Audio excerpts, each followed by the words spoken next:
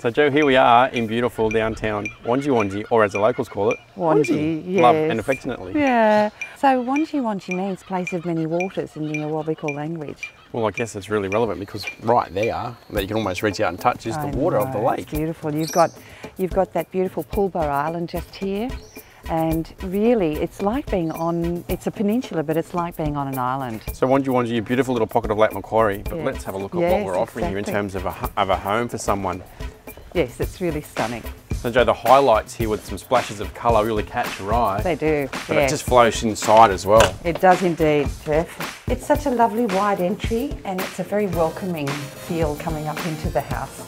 Yeah, it certainly is. This central staircase just leads up into this beautiful, expansive, open living area that's just filled with light. Yes, it opens out and you've got that stunning view here with the blue. And the colours here pick everything up beautifully. They do, there's that splash of colour all the way through this home. And it's nice, it's modern, it's fresh. Yes. But it has that sense of, we really could be anywhere. We've got lots of bush around us behind the property. You've got the lake towards the front of the property. And it's like that cliche saying from the Great Australian Movie, The Castle, how's the serenity? Serenity, yes, exactly. And you've got this lovely big shed up the back, which effectively you could use for anything. If you're a potter or somebody like that you could use. So a studio, a craft, yoga. Yes. There's versatility there. Yeah. But when you look through the home, Joe, it really lacks nothing in terms of improvements, renovations. No, it's modern. They've done an awful lot to it and there's nothing really to do to this home except move in. It's just really special. And when you look out at that vista across to the water, would it be waking up and looking at the lake? But you walk out, make a cup of tea or a coffee and you're still looking at the lake.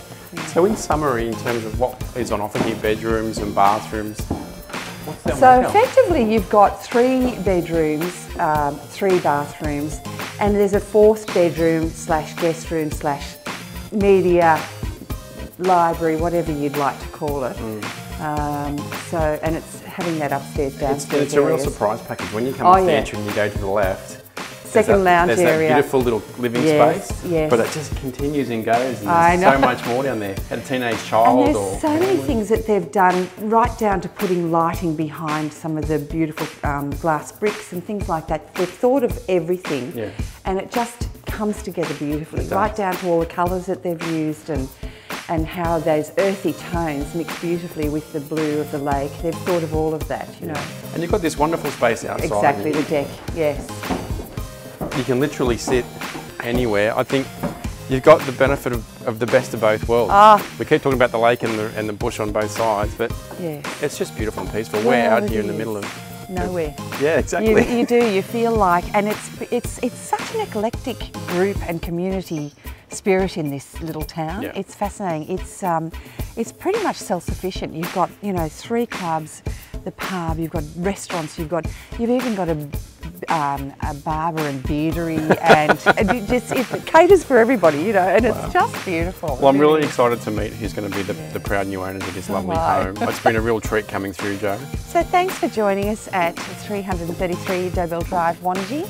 I'm Joe Brown. This is my colleague Jeff Sansom.